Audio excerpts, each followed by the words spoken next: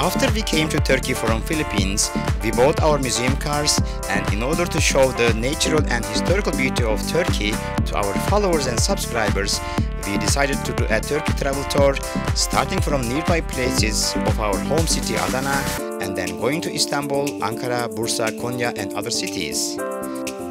When we came to Beyşehir Lake in Konya City, someone told us that in this lake there is one of the biggest water lily garden.